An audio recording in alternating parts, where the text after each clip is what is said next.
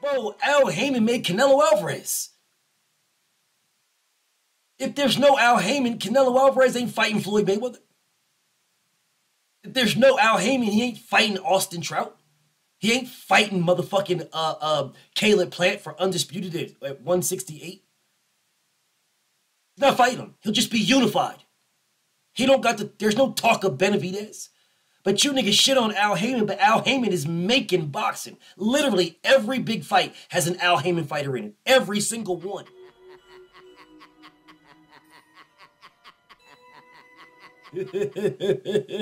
I suck dick for credentials.